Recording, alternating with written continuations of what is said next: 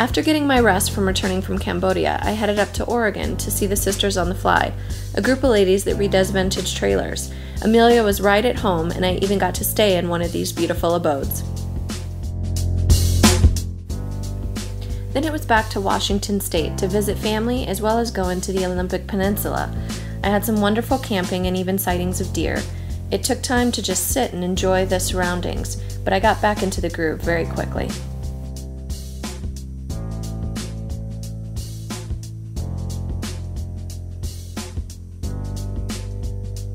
There are many things from childhood that pop back into my mind as I took this adventure. One of them was playing in tide pools, a pastime that I still find great enjoyment in. And what better place to test out my new Cena cameras?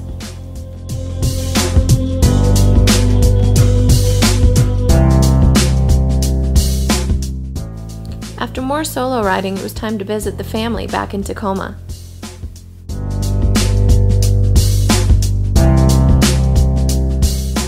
It was a short visit, but it was time for Amelia and I and the open road to get back into action.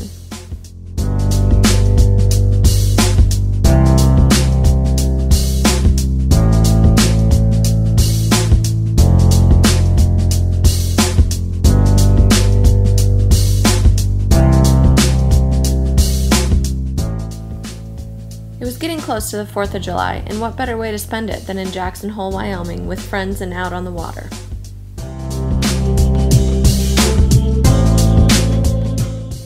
After an exciting time on the river, it was back to nature for me.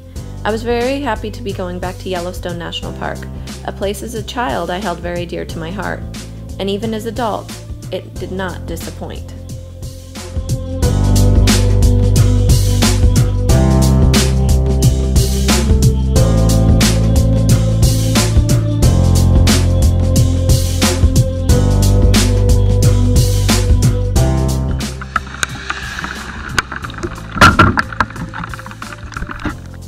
And it was that time again to get hit with some hail. It'd been a while since I'd been in a good rainstorm, so why not in Yellowstone? Couldn't ask for a better road to travel.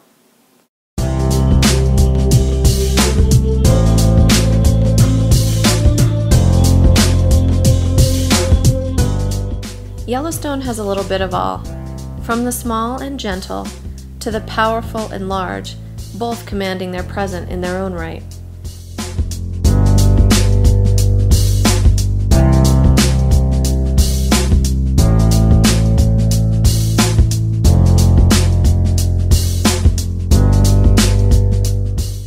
It's not only just the animalistic beauty that surrounds you within Yellowstone, it's also the minerals and the way that the earth produces so much variety and so much beauty unto itself. After 3 amazing days in Yellowstone, I ventured on to Glacier National Park. There was no camping, everything was full, so I met a great group of other motorcyclists and we all ended up sharing one spot. We even went and rinsed out our clothes together.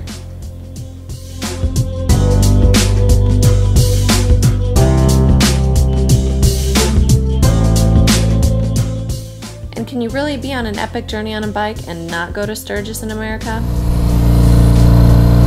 There we go, there's Mount Rushmore, check it out!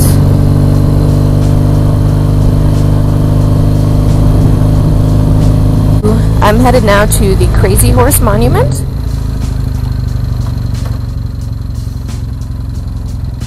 And you can see it right there above on the top of the hill. There's some new sculpture work that's being done.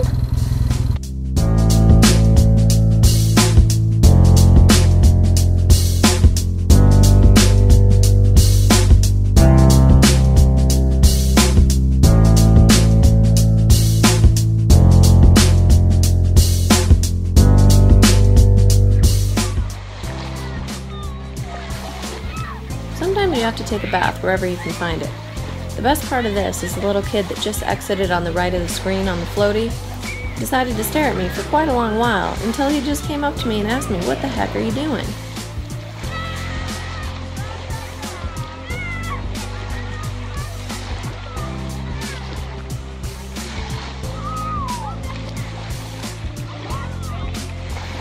I really wish I had high definition recording of this voice conversation. He was the cutest little kid. He asked me what I was doing. When I answered and said I'm taking a bath because I needed to be clean for the night, he said, "Yeah, but the water here is dirty." Couldn't argue with the kid on that one.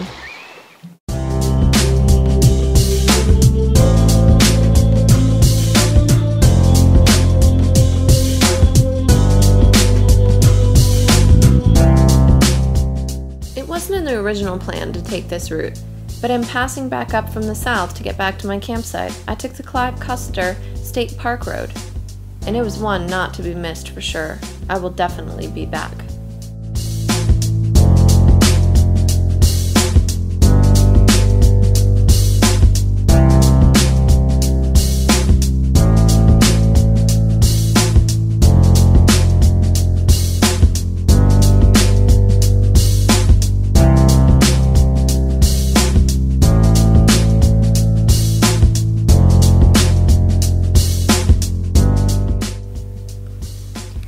Camping in North Dakota, I met a couple, John and Deb, from South Dakota. We ended up camping right near each other when the storms hit. I also met their friend from Phoenix. We had a lot in common and knew a lot of the same people. It was very ironic. But this travel through the Badlands would then take me home to their house for a 2-day stay and a day at the lake and water skiing. I even got to enjoy a family dinner out. It was a lovely evening and a lovely stay.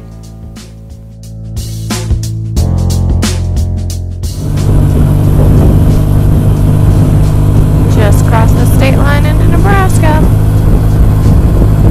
See you later, South Dakota.